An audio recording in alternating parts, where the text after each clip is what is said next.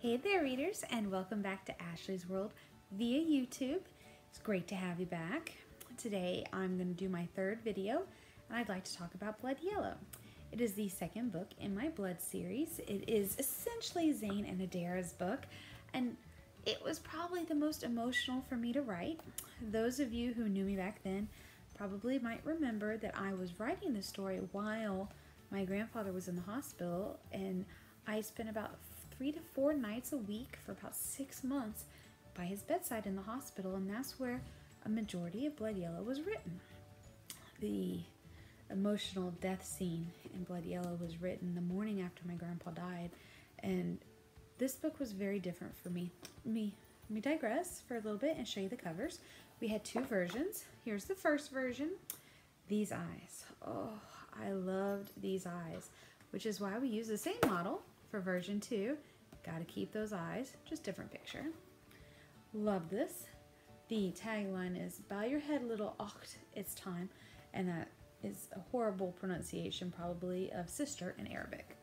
You know, one thing I love about these books is I do bring that Arabic culture into it. Can I show you?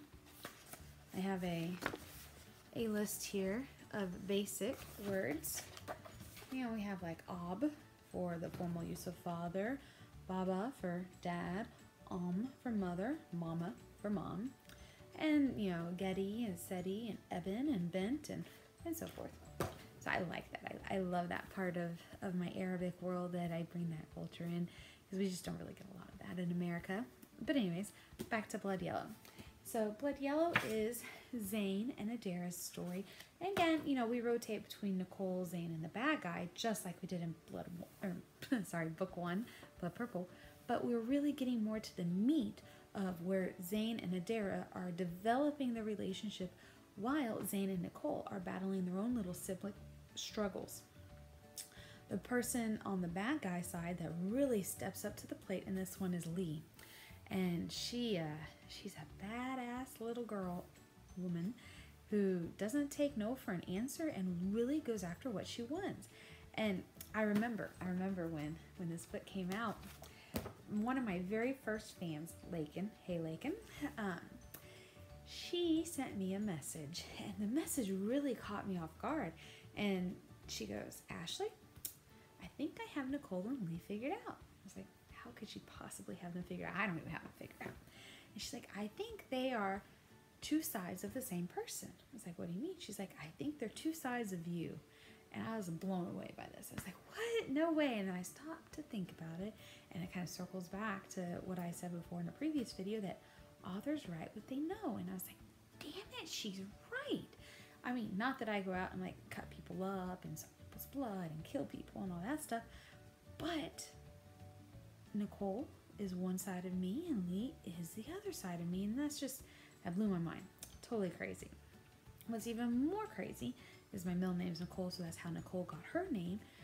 But the way I picked Lee was actually because I was thinking of my great aunt, and again, not that my great aunt was a crazy person like that, but I used her name, and you know, so I mean, both family ties in there, and that really, like, I didn't even realize I had done that. So that was kind of a cool little thing to, like, that aha moment that somebody who knows Ashley the author, not Ashley the person, figured out. And it really just is always blown me away. I always tell that story when I'm talking to new readers, when I'm talking to them about Blood Yellow. Anyway, so back to the story. Back to my little baby Blood Yellow. I absolutely love this one. It's received quite well. You know, where Blood Purple, I got a lot of pushback because of the way I did the narration in it. Blood Yellow, my craft had formed a little more. You know, this was my 3rd novel that I was writing, because I had Blood Purple under my belt, and I had Maverick Touch the Cat under my belt. And so this one was forming more, and it was a little more solid in the way I use the narration. And so I don't have any blowback from that, really. But what people really liked was the point of view thing, because I still kept with Nicole on one point of view, Zane on another point of view, Bad Guy on the other point of view. And this time, instead of, you know, Derek and Hadar for the bad guys, I have Lee and Hadar. And so that made it very interesting. And, you know, Lee brings in her buddy Jonathan to bring in a third not romances. I wouldn't call them really a true romance, but a third conflict and, pushback on there, which, was really, really a lot of fun to write. I'm sure, like, when my parents read it, they're like, oh my God, what is wrong with Ashley?